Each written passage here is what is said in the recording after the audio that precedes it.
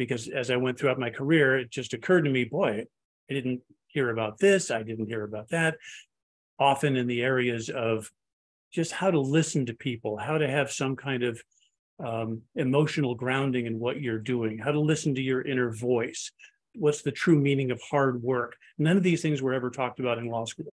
Hey everyone, and welcome. I am Morgan Gist-McDonald, founder, CEO of Paper Raven Books, and I have with us today a very special guest who is launching a brand new book called Rewiring the White Collar Mind, Transcending Professional Training to Achieve True Life Balance and Contentment. So if you are one of those folks who is constantly struggling with, I am ambitious in my career and I want to do great things, and I actually want to enjoy this life as well. How do we do those things? This is going to be a fantastic conversation for you. And the person who is authoring this book and here to speak to us definitely knows a thing or two about an ambitious career. He is a civil litigator and mediator with the law firm Dickinson Wright. He's been an attorney for over 40 years, has an incredible number of credentials, including Best Lawyers in America, Who's Who in American Law, listed top 5 at Arizona lawyers, and has taught at the W.P. Carey School of Business at Arizona State, and has been called by Mr. Martin Latz the master information gatherer, a very effective negotiator, one of the best lawyers I know. I am super excited to introduce to you guys author Charles Price. Charles, thanks for being here. Thanks, Morgan. It's great to be here.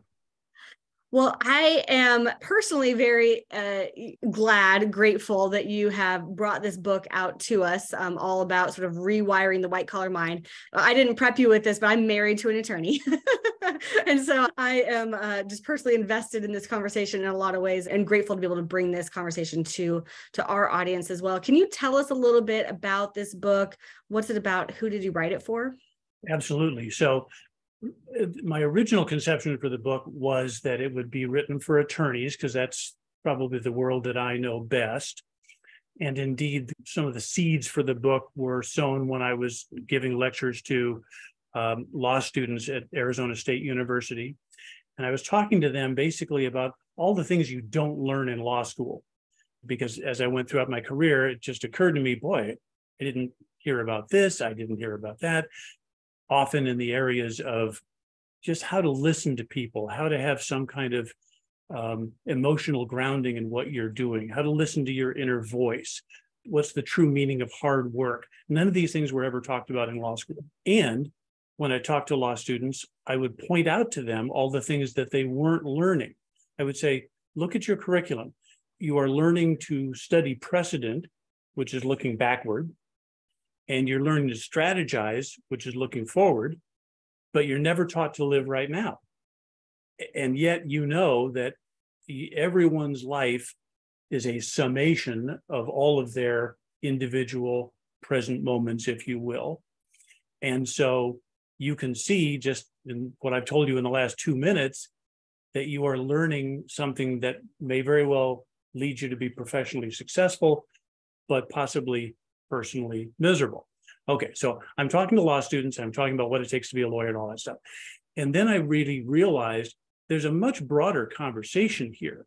It's not as if lawyers are taught in this strange way, but architects and engineers and doctors and everybody else has this wonderful sort of, present-mindedness and mindfulness and lives in the present moment. It's all professionals. And it's not just that they're not getting what they need to live a truly balanced life. As I point out in the book, particularly chapters 6 through 16, we get pernicious messages that are the opposite of what we need to learn and to know and to practice in order to have a truly healthy, balanced life.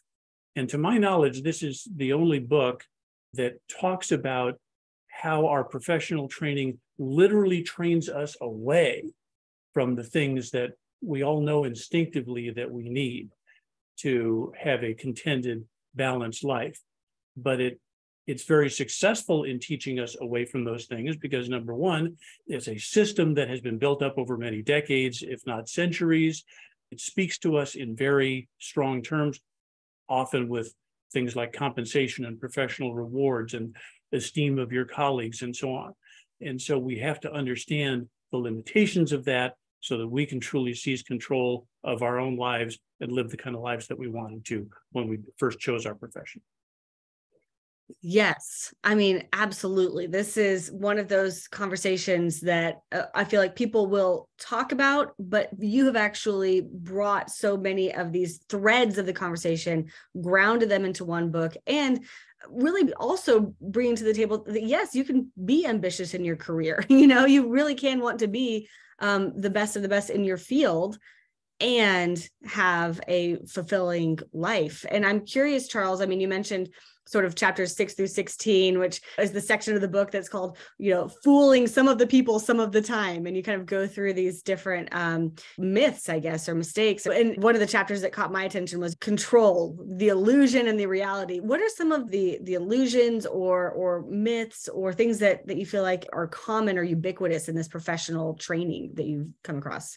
Yeah, so there are lessons that are common and ubiquitous, and they're all the more powerful for being sort of unconscious and unspoken.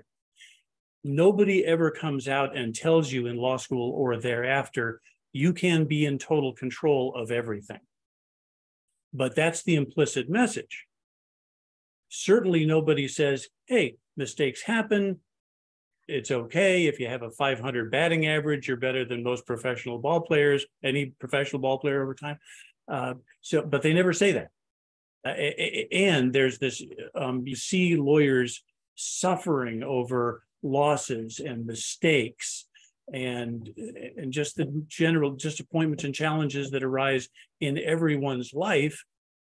But almost no one says, that's just the way it is. That's part of a professional life. It's part of a human life. You know that at some level. Let's pick ourselves up and move on. You just never get that message. So what I say in the book is you really need to take the responsibility of giving yourself that message and understand you're probably not going to get it from your employer, probably not going to get it from your clients. I give a few examples of where I actually have gotten very healthy messages from my clients, but they are valuable because they are so rare. And I talk about in the book about how much resistance I get to some of these ideas from my professional colleagues and friends. I was talking with a very good friend of mine, super successful lawyer, about some of these ideas many years ago when I was just kind of formulating my thoughts. And at one point he said in our conversation, well, we didn't sign up to be happy. And I thought to myself, well, I know I didn't sign up to be miserable. I don't remember having that discussion or reaching that agreement.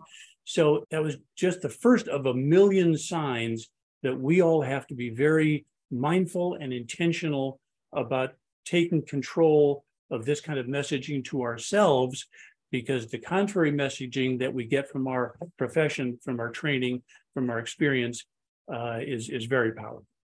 Yeah. Well, folks, if you're here and you're watching, you're listening, you're thinking, I wish I'd had someone in my life, start to introduce these ideas to me, maybe a mentor, maybe we would have wanted a mentor and we don't have one currently. This could be the book that introduces you to these grounding, balancing principles about how to be content, even as you're a professional who's pursuing an incredible career. So you can check out this book, go to paperravenbooks.com/rewiring, the white collar mind. And it's linked next to this video. You can click the link, takes you straight over to Amazon. You can grab a free copy of the ebook right now. The book is launching. We want to get it out to as many people as possible. And so we're offering the ebook for free. Of course, you can buy the physical version if you like the physical version as well. But that ebook is free today. Go ahead and load it up, get it on your Kindle, get it ready for the weekend, and be ready to dive in. So I would encourage you guys to go ahead and grab a copy while you're here, while you're thinking about it. And Charles, was there something in your life that sort of brought you to this awareness or these different awarenesses around how to lead this more contented life, or even to pursue it, to go for it? Yeah, I talk about that at some length in the early chapters of the book. In fact, I start off in the book describing a visit that I made when I was in college to a psychiatrist in Santa Barbara. And basically kind of what I laid out for him was my life is great. I'm doing well. I'm successful. Everything's fine. I just have this blinding headache all the time. So please take away my headache and then everything will be fine. And as you might imagine, he thought it was appropriate to take a little bit of a deeper look, like what's going on in your life.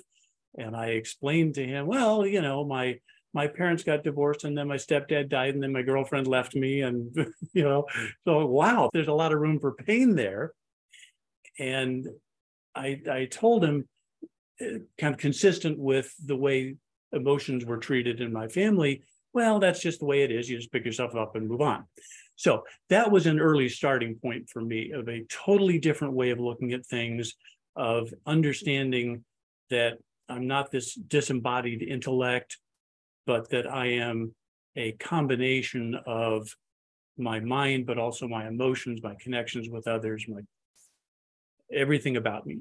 And it's all got to work together and be more or less acknowledged and respected. Otherwise, things are going to fall off the rails. But sort of started, I would say, at some level with that experience when I was in college. And then, as I described in the book, it was honestly sort of on and off for the next couple of decades. I can't say I got it all figured out in college and then everything was great. I developed a significant drinking problem when I was in my 30s and kind of overcame that. And the process of overcoming that and acknowledging it and just sort of embracing it and not being just consumed with shame about that, that also was an important step forward in just realizing there's a lot going on with me. Maybe it's a good idea to look inward and figure out what some of this stuff is so I can live a little more at peace with myself. Yeah. Well, thank you for sharing both in the book and here. I think it's helpful for people to know that if we have struggled in some way, that we're really not the only ones. And in fact, I mean, most of us do. We struggle with some sort of emotional pain, or, maybe we're trying to numb, or we end up creating some sort of addiction, or even just some unexplained need for whatever it is that helps us get through the day, right? And that's not abnormal, but it doesn't have to be our everyday life. And I think that's one of the real messages of hope that you bring to us. And what are some of the messages, Charles, that you hope that this book really lands for anyone who reads it? Well, and just to pick up on your point, and then I'll answer that question. I talk a lot about my daughters in the book and what an inspiration they were to me, because I knew I really wanted to be a good dad. So, okay, that's great. But I knew I just didn't have some of the most basic stuff that I was going to need to be a good dad. I realized I needed to become more vulnerable and a better communicator and a lot of other things. So I talk about them at that level and in that context. But my daughter, Kate in particular, is a very strong writer herself. She looked at an early draft of this book and said, well, it's good, Dad, but it needs a lot more of you in it. We need to know, you're such a good storyteller. Tell us the story of how you came to have these insights. And, tell us kind of the good, bad, and the ugly, rather than just getting up there and kind of laying out a bunch of life lessons for everybody. I thought, well, A, she's right about that. B, that's bad news at two levels. Number one, there's going to be a lot of rewriting here, which was in fact the case. And number two, I'm going to really have to get vulnerable with this, so I don't just look like some guy who's preaching about this is how you should live your life. And once you start down that path, there's only one way, and that's forward. And I talk about, a lot of things that I've struggled with. I talk about my sensitivity. There's a whole chapter on sensitivity, and that may seem unusual for a sort of hard-boiled corporate litigator, but as I point out, it is, I'm not going to say it's a curse, but it's certainly something that you have to adjust for if you're highly sensitive, but it can be an amazing gift. And I talk about the fact that I generally know in a deposition what the witness is going to say before they say it. As soon as I get to know them a little bit, it's like, all right, I got this. I know what they're going to say. And so that's great. I'm a good listener. I'm empathetic with people. And all of that kind of goes in with the sensitivity and makes you realize it's all a package. And if you're not wired that way, if you are, I talk about personality types in one of the chapters, I would say probably the opposite of the sort of sensitive type like me would be the driver. The sort of type A is what we sometimes call them. And, the driver generally very motivated by winning. It's great if they win. It's even better if you lose. Da, da, da, da. Okay. Well, and if that's how you're wired, that's cool. That's where you are. And you probably can't get to where I am, nor could I get to where you are.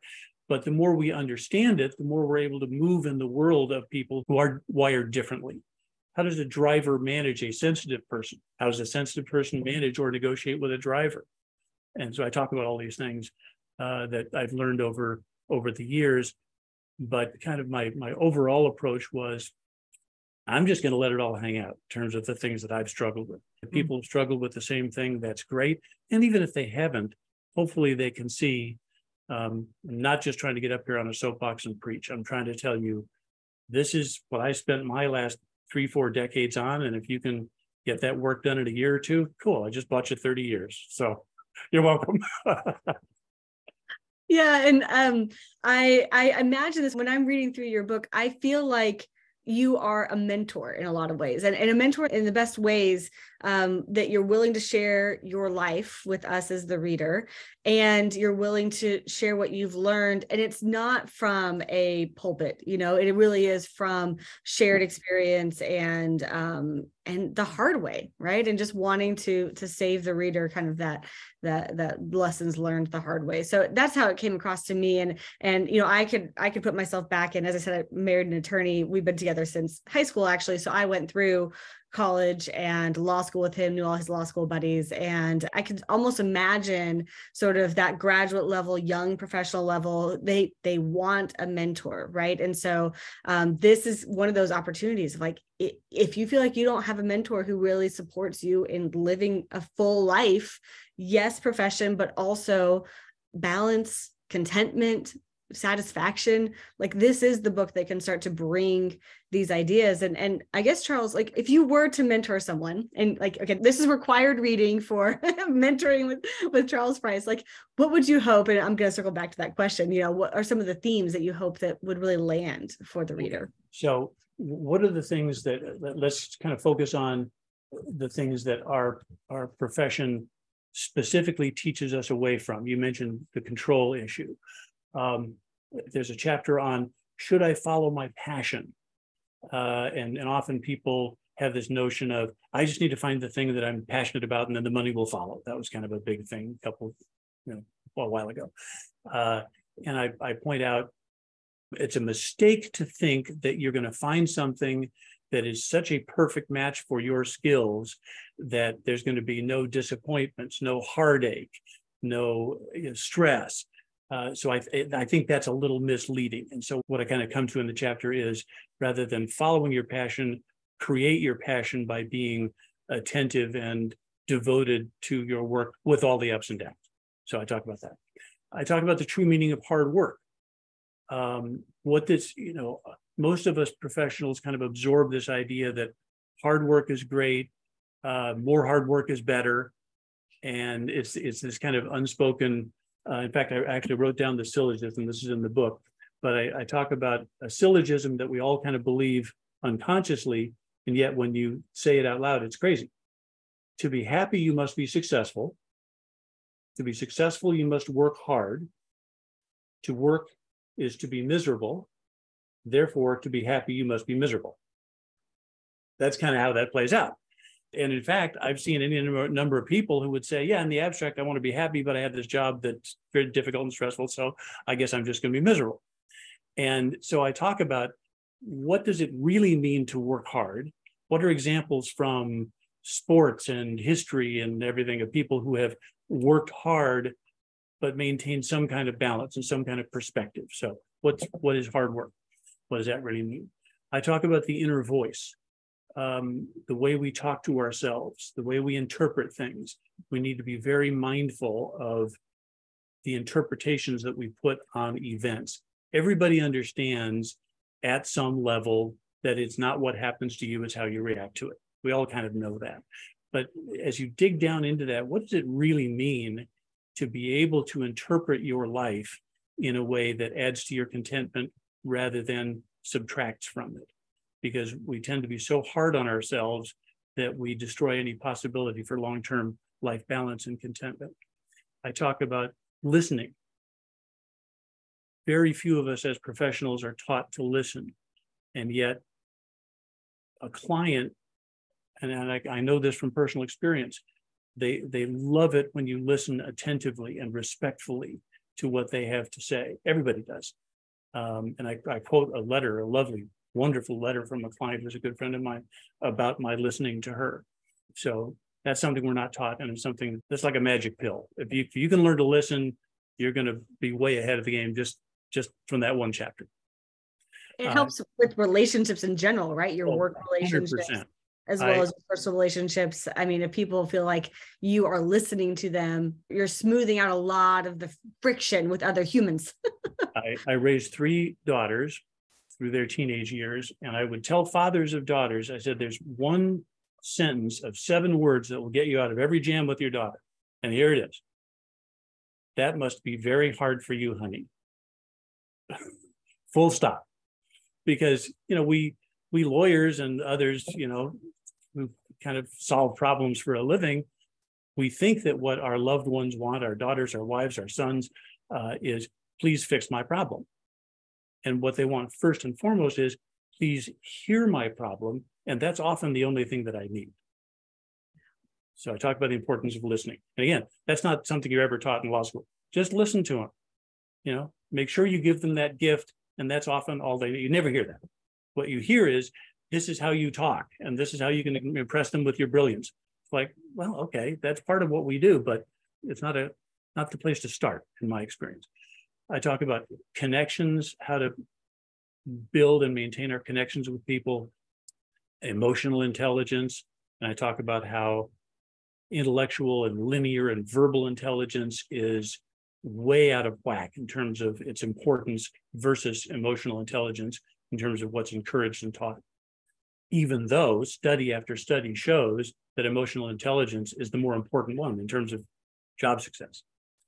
I talk about how to handle stress, fear, and anxiety. I mentioned my sensitivity chapter. There's a whole chapter on sobriety, which is not just alcohol and drugs, but it's workaholism. And as you said earlier, Morgan, anything that just kind of numbs you out is something that you want to think about in terms of sobriety. And then the end of these chapters is putting training in its proper place, because I wanted to make sure that I wasn't understood as saying that you need to just reject all your training and start over, because there are many things that we get in our professional training that are fantastic, even in the context of building a more balanced and a more connected life. We learn work patterns, and we do learn to work hard and to plan for the future in a truly productive way, and to build new habits. All those things are great. So take all the things you've learned in your professional training and use those in building towards this next phase of your life. Yeah, so good. Yeah. Thank you, Charles, for kind of laying that all out for us and giving us a little bit of a preview of the types of topics that you dive much deeper into in the book. And if y'all are here and you're listening, and you're like, I just want Charles to talk more. The good news is just get the book. It's funny you say that, Morgan. I mentioned my oldest daughter. My youngest daughter, Diana, is an artist, just very creative. But she was reading the book just because she loves me and wanted to read my book. And she said, Dad, this is so fantastic. So it obviously has an appeal beyond just a white collar worker, as I knew it would. These are human issues. So I knew it would have something to say to everybody. But to your point, she said, Dad, this is so great. It's like having you in my back pocket.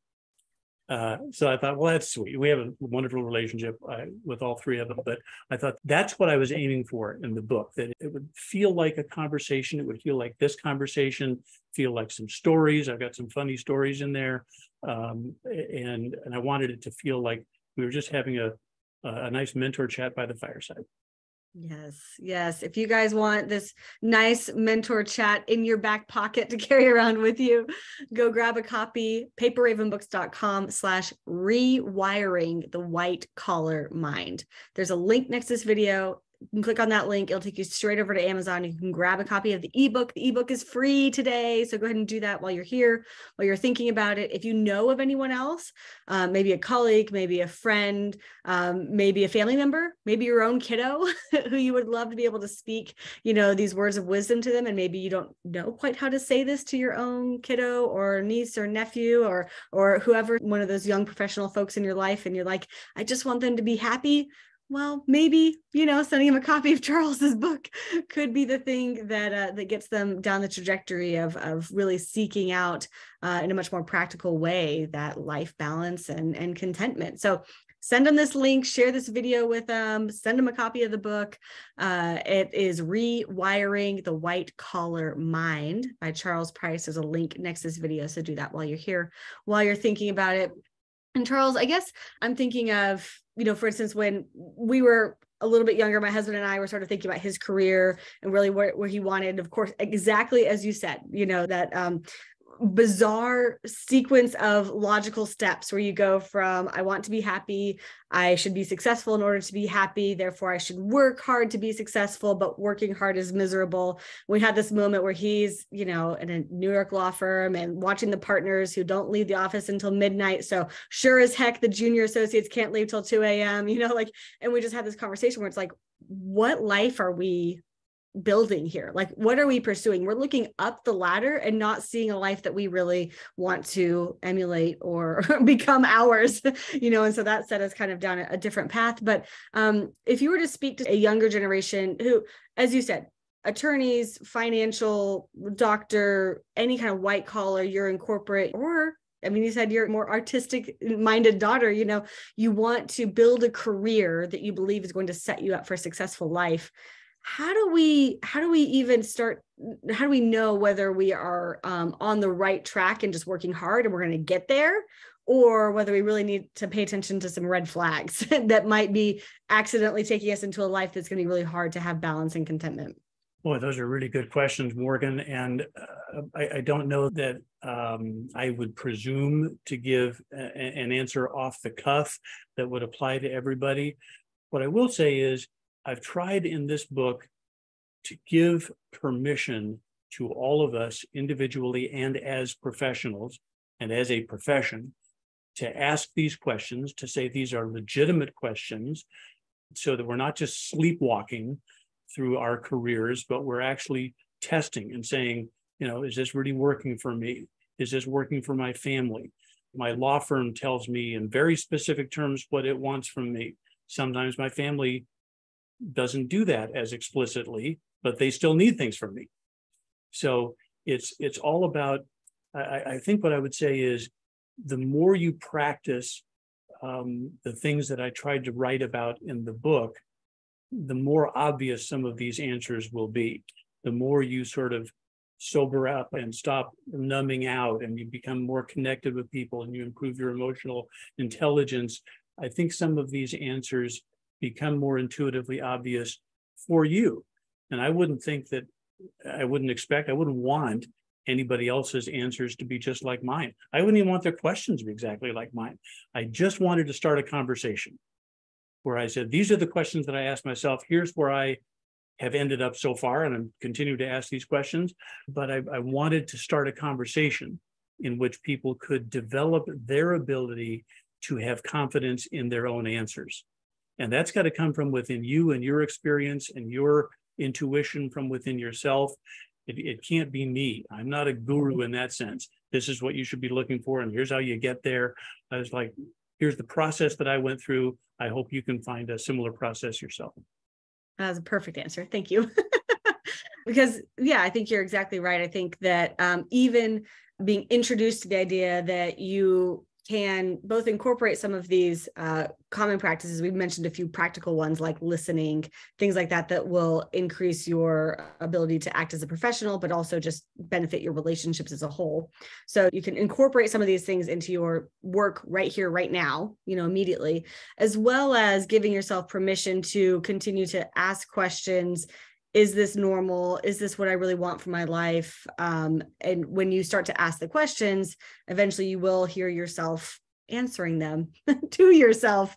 And I would wonder, maybe that's a little bit of that intuition that we're talking about, is like even just opening up that possibility of like, could I maybe not push back, maybe push back is the wrong word, but could I just ask a question? Are there alternatives? Are there other ways of approaching this work that, again, I could be both successful at this work and this career and have that fulfilling life. Right. What I wanted to point out in the book is that the messages that we get from our professions, from our clients, from our employers, tend to be very overt. They're unmistakable. This is what I want you to do. This is what success looks like. And what I point out in the book is it's, the messages that we give to ourselves on behalf of ourselves and our values and our families and our friends, almost by definition, they're more they're less quantifiable, a little more amorphous, and that means they're all the more important. So in an attempt to help readers make their values more explicit and just to make this all a little more concrete, every chapter has 2 sections at the end, which are a main thought, sort of summarizing the chapter, what are the main points here, and something you can do today. So an action step. I've also drafted a 50 or 60 page workbook to go along and give practical steps to absorbing some of these lessons into our lives. Just because I know how easy it is to just fall into, this is what my profession expects me to do. Here are the steps. I know what the steps are. This is my assignment. This is what I will do. And I wanted to give something that was sort of equally concrete going the other way. It's like, hang on, let's talk about the other half of this. And let's make it equally concrete, equally doable, equally immediate, equally explicit. I love it. I love it. You mentioned the workbook. Y'all, you get the workbook for free with the book. So even if you go download the ebook right now, which is free today. So just a reminder to go do that, paperravenbooks.com/rewiring the white collar mind, or click the link next to this video. You get the workbook with that ebook as well. You can also order a physical copy of the book if you prefer, especially if you're going to give it to someone in your life. Both of those are available right now.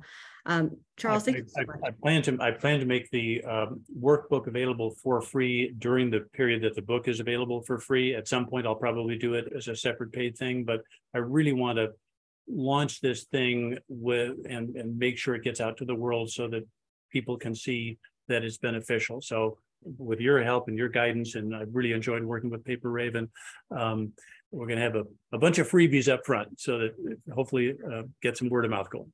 Perfect. Well, and as you said, this is just as practical, applicable, relevant to folks' everyday work life as any, course you would take in a grad program or a continuing learning education situation or certificate. Like, this is the other side, as you said, this is the other side of the coin, the other part of your workday that just is as necessary for success in your career and your life. So let's get this part of the training out too to folks. Absolutely. Well, thank you, Charles, for being here and talking with us and kind of being our mentor for the moment. Any last words for folks who are going to be diving into your book, Rewiring the White Collar Mind? So I'd love to hear from readers about either things that resonated with you or that you have additional questions on. I do give an email address in the book. I've been working on this book in one way or another for about a decade. And it's sort of like sending your little kid out in the world and you just don't know how they're going to do. So I'm very anxious to hear how the book resonates with people and hear the things that are of importance to them as they read through it. Amazing. Well, thank you, Charles. Thank you, everyone. Just a reminder, go grab the ebook, click the link next to this video. It's free today. You can also order the physical version, and feel free to share with anyone who you think might benefit from this conversation as well. So thank you, Charles. Thank you, everyone, for being here, and we'll see you guys next time. Thanks, Bye. Morgan.